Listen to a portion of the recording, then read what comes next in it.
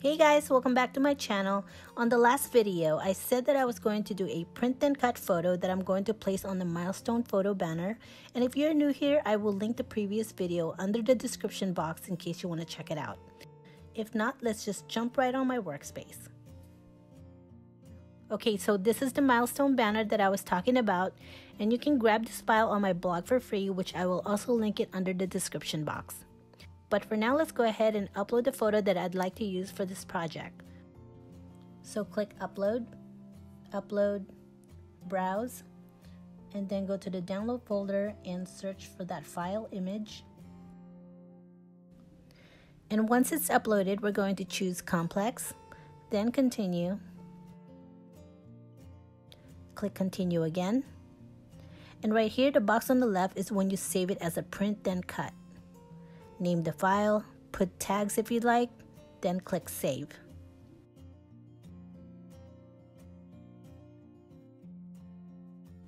Click on the image, then click Insert. Now that we're on my workspace, I'm going to move this here. Now let's grab a square.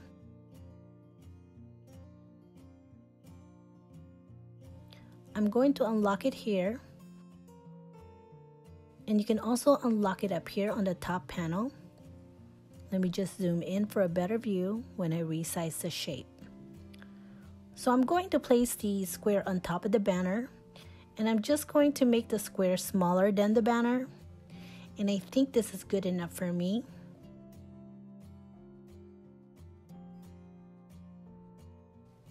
And I'm just going to duplicate it just in case I'll need this for later.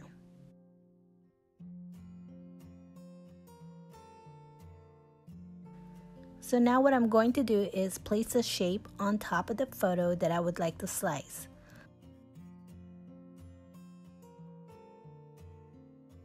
Let me zoom out a bit so I can resize the photo.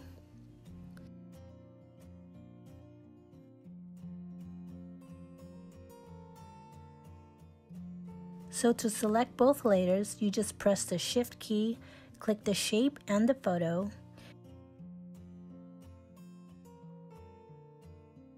and right here on the right side panel, you will see that 2 layers are selected. Then go ahead and click Slice.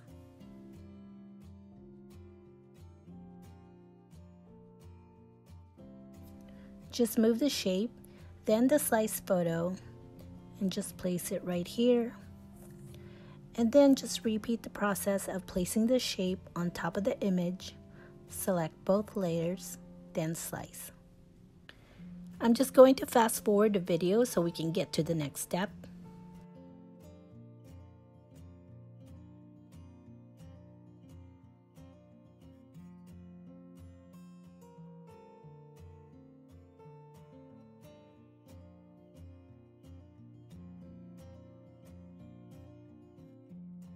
Now that I'm done slicing the photos, I'm going to get rid of these.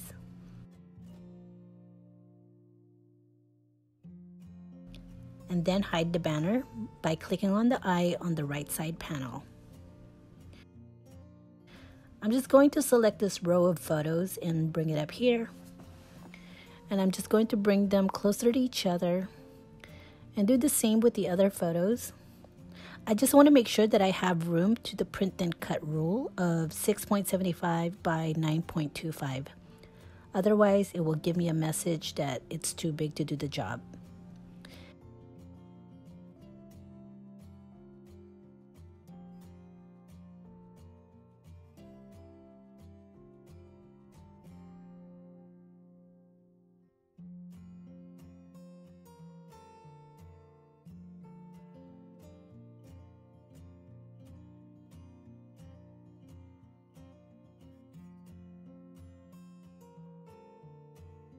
And then select all.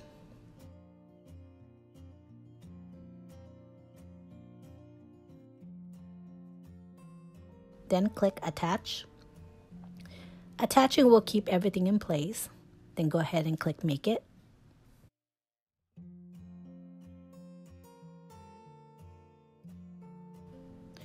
Then click Continue. Send to printer.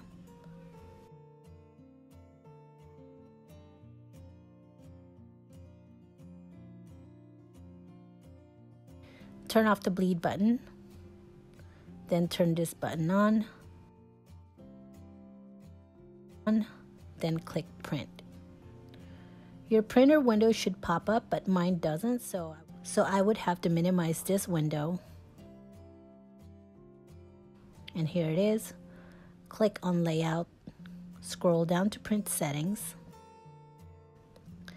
best for print quality, then ensure that you click on the color, then print.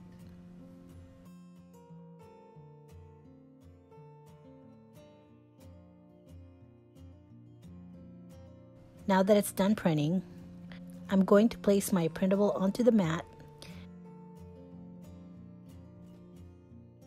and I'm just using the roll to make sure the printable paper is nice and flat onto the mat.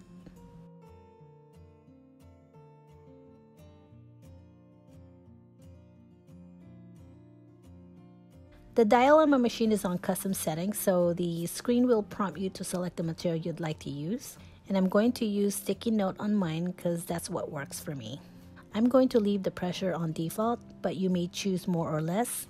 It's up to you.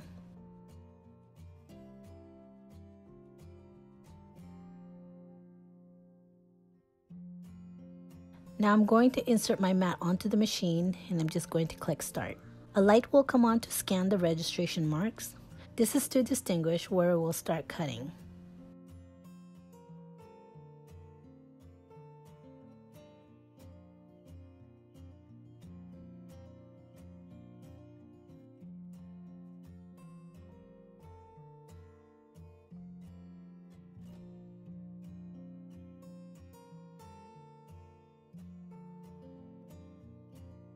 Now that it's done cutting, let's go ahead and click finish. Gently remove the printable material away from the mat.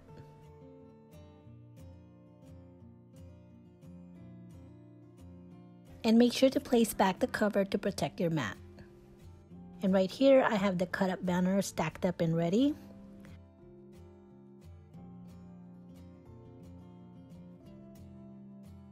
So I just removed the first month photo from the sticker sheet.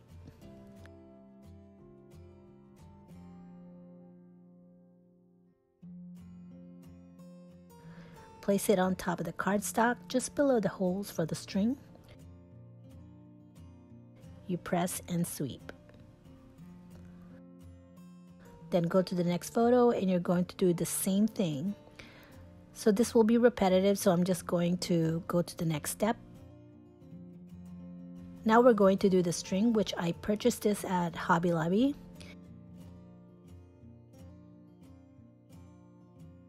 And see how the string is sort of fraying?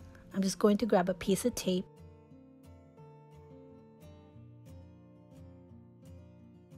and just wrap it around the end and create a needle like to it. This way I can insert it into the hole easily.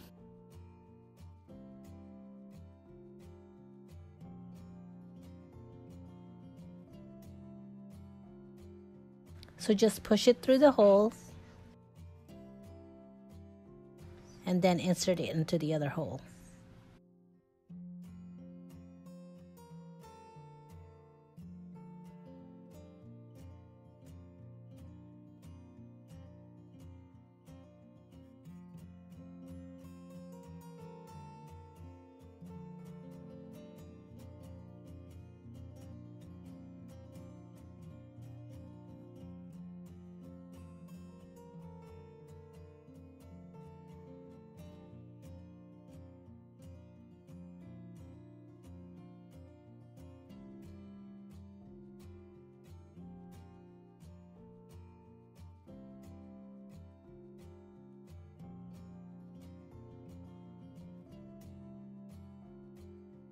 And there you go. Alright, you guys, if you like this video, give it a big thumbs up or comment. Also, don't forget to grab the Milestone banner on my blog. It is completely free, as well as the video tutorial on the Milestone banner, which I will link everything below on the description box. Thank you for watching, and I'll talk to you guys later. Bye, guys.